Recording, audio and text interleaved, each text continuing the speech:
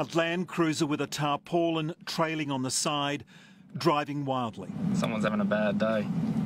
The trio following call police. They watch as the Landcruiser skids off the road several times. The driver crosses the highway repeatedly and aims the car directly at oncoming traffic. That car's gone right in the ditch. They count the near misses.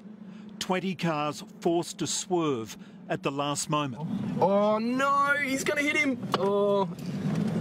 On the Bussell Highway, a dual carriageway, the Landcruiser crosses into oncoming traffic. Dude, this guy's trying to kill someone for sure. He's right. Seconds later, the driver aims the Landcruiser at a white SUV. Oh! Holy dude, pull over now. Holy pull over. They sprint to the crash trying to offer some help.